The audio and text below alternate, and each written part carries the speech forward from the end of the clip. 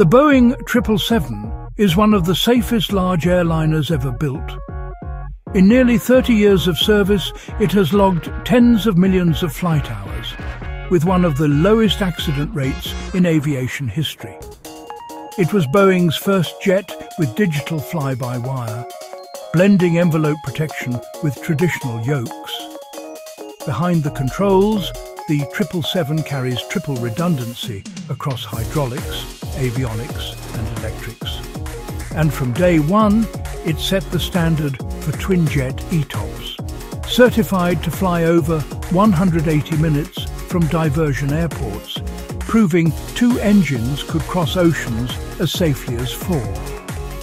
With over 1,700 delivered, the 777 fleet has only suffered a handful of hull loss accidents. Many were not design flaws at all, but extraordinary events like Malaysia Airlines 17 being shot down, or Malaysia Airlines 370's disappearance.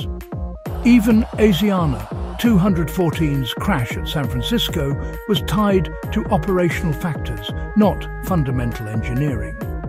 Statistically, the 777 sits at the very top for safety per million departures. Compared to peers, the difference is stark. The Boeing 747 has a strong record, but more hull losses across decades of higher cycles.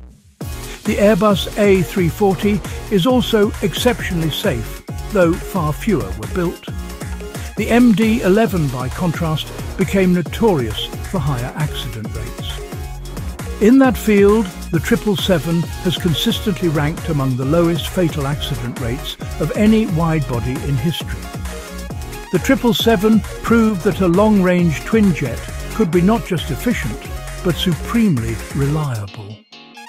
Airlines adopted it as a backbone for global fleets, and regulators used it as the benchmark for future certification.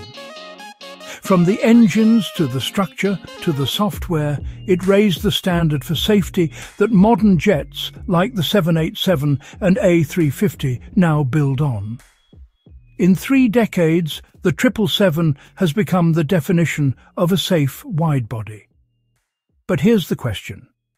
Do you trust Boeing's yoke and redundancy philosophy more than Airbus's sidestick and protection logic?